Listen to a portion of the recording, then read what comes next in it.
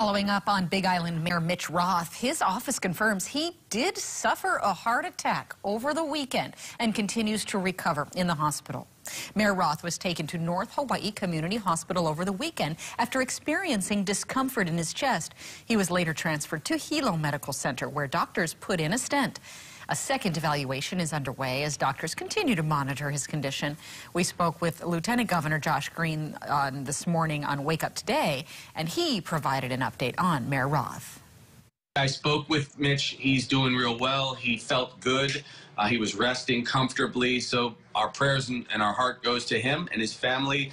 A stent is when you do a cardiac catheterization, which means the heart doctor looks up into the heart, into the vessels around the heart to see if they're blocked at all. If they're a little bit blocked, they put a tiny little spring which opens it up. Now, Mayor Roth's office says he's in good spirits and is doing some work from the hospital bed.